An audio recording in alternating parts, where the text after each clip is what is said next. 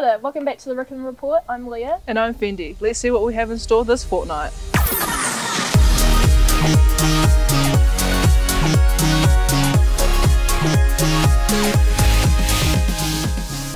The Geraldine Sports Exchange happened on the 15th of August. Riccarton has once again added another shield to the collection. The girls' basketball had unfortunately lost 26-24, whereas the boys' basketball had won 98-26. This follows with the boys' football winning 2-0 and the girls' netball losing 30-42. Well done to everyone who participated and for showing the value of kairangi on the sports grounds. The winter tournament is happening next week. We have many sports teams travelling around New Zealand versing other school teams in their division. Good luck to everyone involved. We hope everything goes well and that you're showing the Riccarton way. The talent show ended last week and was a major success. We have had many amazing performances over the last fortnight. Thank you to everyone who came to watch the performances and showing so much support and enthusiasm. This fortnight we are congratulating Aashma Goldfarb. Aashma acted in the Courtfair Youth Company's play The Sweet Science of Bruising as one of the main characters. This is a play about 4 young Victorian women who were the first female boxers and the trials that they went through. There were 9 full shows and they were all sold out. Shot! Aashma has always wanted to be involved in film and acting and has aspirations to become a professional actress. We wish you the best of luck. Kia ora everyone, my name is Alice. I'm the one of the cultural committee member this year. Hi, I'm Karen and I'm also one of the cultural committee members this year, and today we're here to talk about our upcoming cultural showcase week.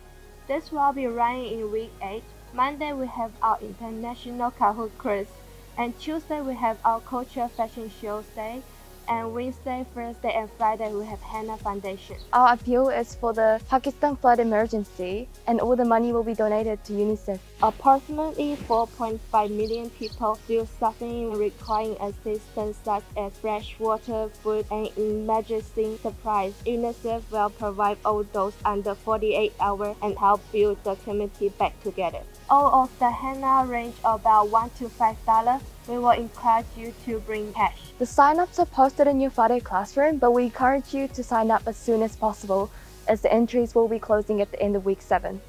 That's all from us. Follow rhs.culture Instagram and see more information and updates. Our hip-hop dance team Manic are going to nationals very soon. We wish you guys good luck and we hope you have a great time. Speaking of dance, the dance recital is coming up on the 7th of September. Please consider coming to show your support to these dancers, as it is a night that you don't want to miss. Though if you can't make it to the performance that night, then tune in to the live stream that is being run by the MAD team. You can watch it on the Riccarton High School YouTube channel at 6:30 PM. Nominations for the 2024 Board of Trustees Student Rep are now open, and they will be closing next Wednesday at 12 PM. All students in years 9 to 12 are eligible to run for the role, which means every single one of you have a shot, except for the year 13s. Being in this role this year is something I have genuinely enjoyed, and is such a unique leadership opportunity here at Riccarton, a way to make a difference. I will not be running for re-election next year, but I seriously encourage all of you to go for this role. There's nothing to lose and everything to gain. Nominations are open now at Student Services, so bring a friend there to nominate you before they close Wednesday next week. And that's all for this fortnight's Riccarton Report. And remember, do the mahi. Get the treats!